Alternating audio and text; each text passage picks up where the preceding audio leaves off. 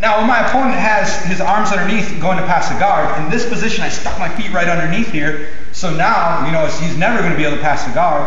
So I also, because he can't block with his hands, I can reach my 4 fingers, so you can see this, I reach my, here let's come up a little bit, I reach my 4 fingers into the collar, and this hand comes over, and then I hook, and then I choke right there. I take my hand and I turn it up like this, and then I choke. So if he's here like this, here, reach up, and there's a good easy choke right there.